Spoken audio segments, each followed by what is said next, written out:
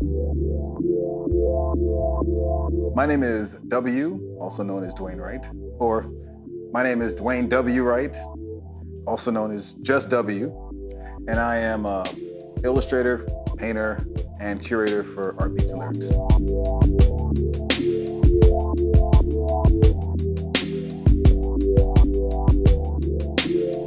Most people would know me from doing illustrations for hip hop culture, whether it's like designing, designs for shirts, shoes, jackets, and all that. But primarily, I'm an illustrator at heart, and outside of that, I am a curator for a traveling art exhibition. And that requires me to be familiar with a lot of the artists that are involved in the show's work so that I can help come up with ideas to best present their work so that it enhances the experience. As a child, I was influenced by a lot of the illustrations I saw in like Mad Magazine and stuff like that. That was my entry point. And comic books was there, but to me, it was like comic strips and Mad Magazine, doing caricatures. So when I got to college, that's the path I went down. And at that time, there really wasn't a concept of like hip hop or urban illustration. That really wasn't a thing that people really talked about. And even if you wanted to look for samples of it back then, there's only but like maybe a couple people even doing it. You had Andre Leroy Davis at Source, doing The Last Word. That was it, I didn't really see a whole lot of people doing that at the time. And once I got out of school, I had an opportunity to do some freelance work for some underground magazines like Frank 151. And that kind of put my work out there to people because it was a little free publication. People could put it in their pockets. And once I did the first issue, I moved down to Atlanta and things started taking off from there. I took a class once called painting composition. You either had to take painting composition or painting. All my friends were taking painting. The materials and methods, this is how you use oil paint, this is how you use this. And I took painting composition. And that was the first time where somebody explained to me how a painting works. What makes it work? And outside of the technical abilities of rendering and all that, but what makes this piece work? And that became something that I latched onto. Now I understood why this masterpiece worked. Once you understand how something works, you can replicate that. Other than that, you're getting lucky. Well, I think that one of the things that differentiates me from other artists, because there's a lot of people that are on the same lane. I'm not the only person that has work that embodies the urban aesthetic. That's not the only thing. I'm not the only person out there.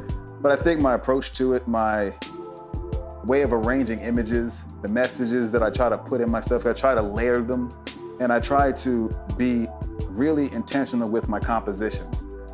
Some people are more spontaneous in their stuff. I'm more strategic in putting things in places so that I can help control the viewer's eye and how they flow through a piece.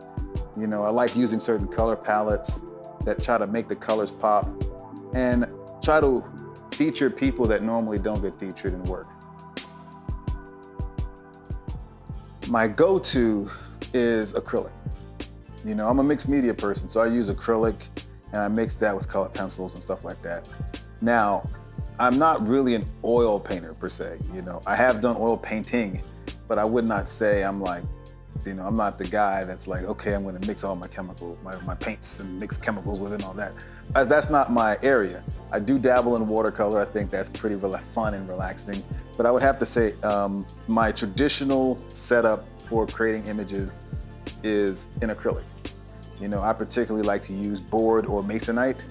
I really don't, canvas I do dabble with on occasion, but if I like the board because it's more durable and it's easier to frame when it's all done. Outside of that, I'm a pen junkie. I love pens. I got turned on to another artist named Maurice Evans turned me on to like Japanese fude tip pens, and that became my thing. Now I'm into brush tips and all that. And I have pretty much just about everything you want to make, as far as material wise. But even now I'm doing a lot of digital stuff, so that's cool. I'm getting into more digital work. I'm using the iPad Pro, and that's fun. That's great for illustration gigs now, especially ones where there's a lot of edits and changes, and even using that in conjunction with painting. That's really been fun. As an artist, I would say the best thing about it is the moment you get in the zone, some people call it flow or whatever you call it, but that moment when you get in the zone and your mind is working on all cylinders and it's moving rapidly and you're able to start executing ideas. And there's also a moment where you're creating, at least when I'm creating, and it feels like you're going up and you're trying to get to the top of it, and then there's a moment where it snaps and it comes together, and now you can really get down on your piece. And you know, that feeling of when it starts to pop, that's one of the best feelings in the world. Because now you have it, you got it, and now you can really, really get in there and make that image do what you want it to do.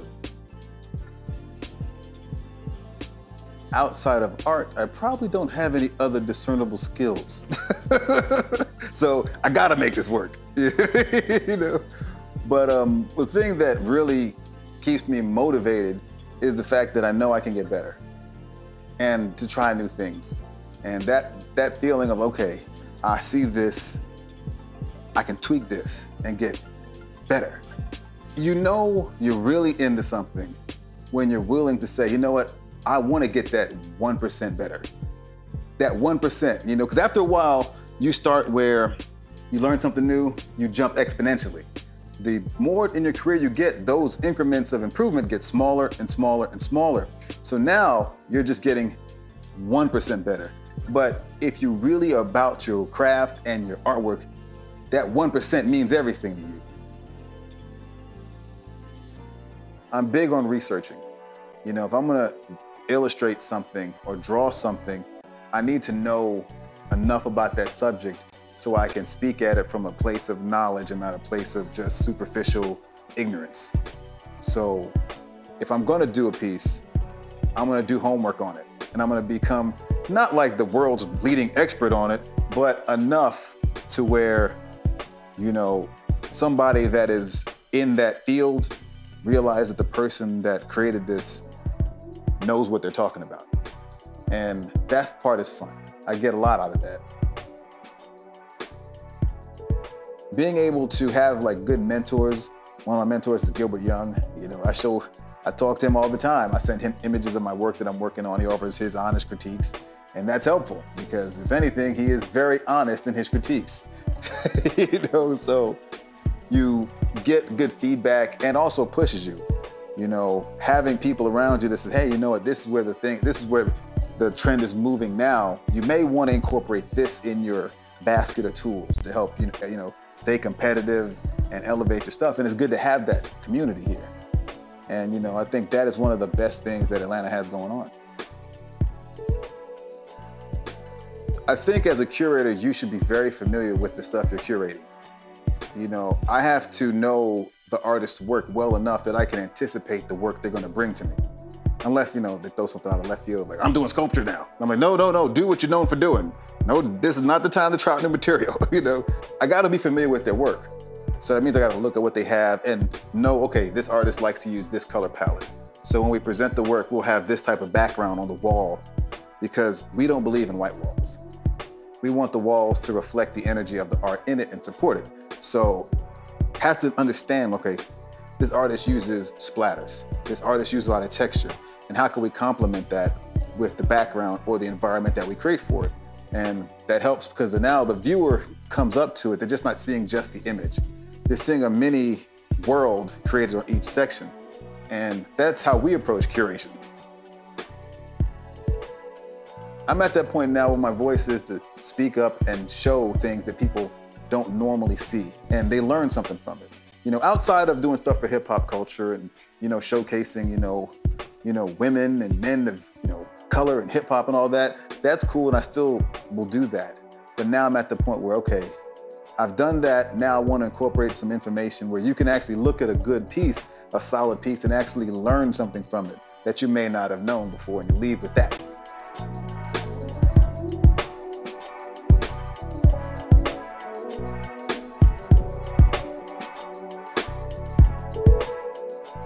I am Dwayne W. Wright, artist and curator, and this is my voice, and this is my life.